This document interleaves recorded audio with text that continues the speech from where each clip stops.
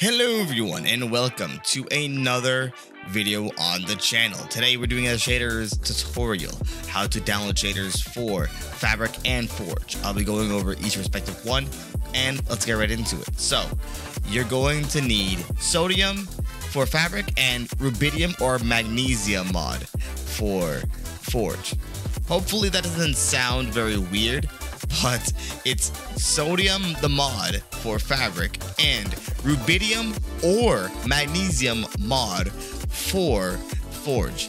Those are the mods that are like similar to that of Optifine, where it provides some performance settings and it provides some minor enhancements to your game. For Fabric, you also need Iris shaders, and for Forge, you need Oculus shaders. So for Fabric, you need sodium and Iris shaders. For Forge, you either need rubidium or magnesium, not both, one or the other, rubidium or magnesium, and then Oculus shaders.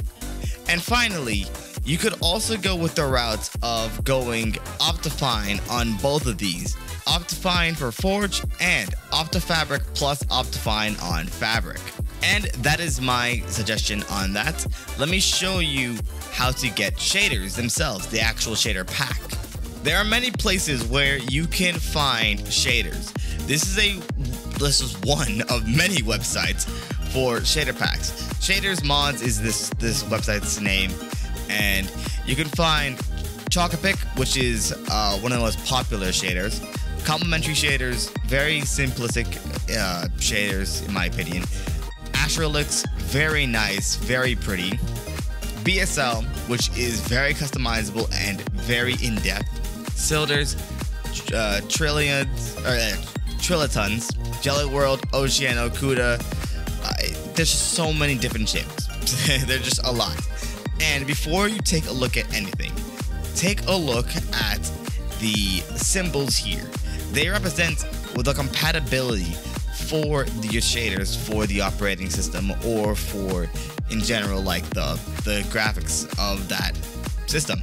NVIDIA, AMD, and Intel are usually found within Windows computers. The Apple logo indicates obviously Mac, and then the Linux logo obviously indicates Linux, so there's that too. Almost everyone here should have either Intel or AMD if they're using a low-end system, or if they're using a higher-end system, they might be using NVIDIA or AMD graphics. AMD graphics is usually the safest option to really decide on, but if you're using a higher-end system, you're probably going to have NVIDIA graphics.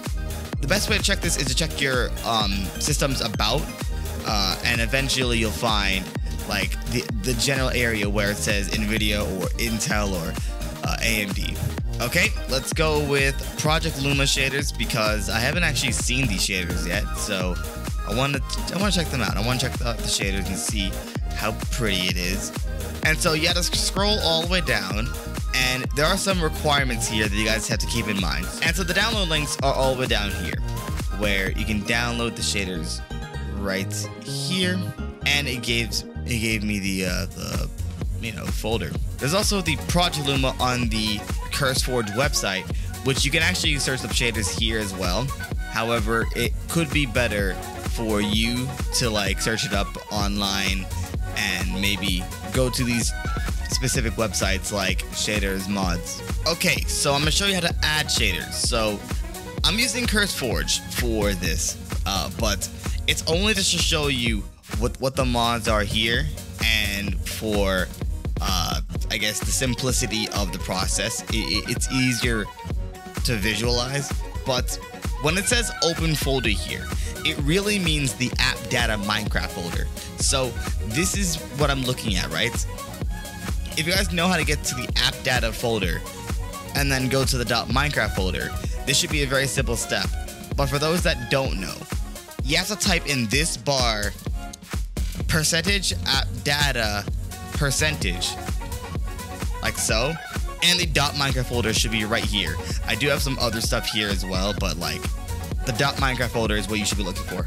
So you need to run the instance once, and this goes for the same thing. This goes for Fabric as well, it doesn't create all of the folders needed for the shaders, which is the actual shaders folder.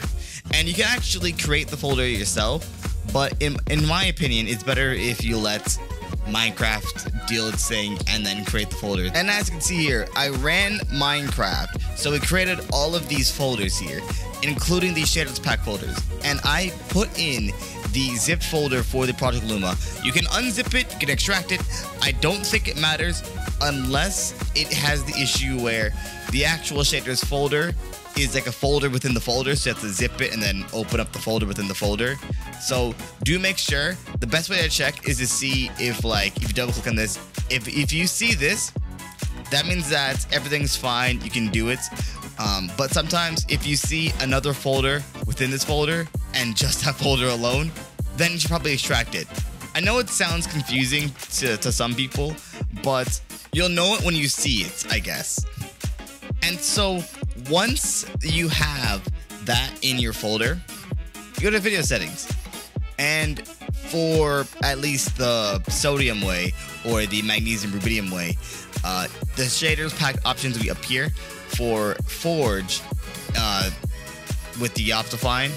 For the method with the Optifine, it's in the settings menu and it just says shader packs as well. Now you click on Project Luma because that's the shaders that we are going to be using. And I hit apply. So what should happen is we're going to create a world and we should see the shaders. Now, I am using the Oculus version of this. Okay.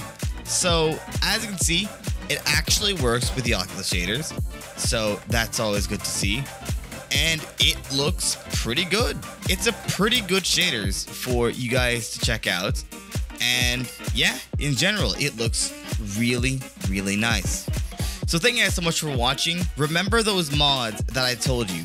So, Oculus plus Rubidium or Magnesium for Forge.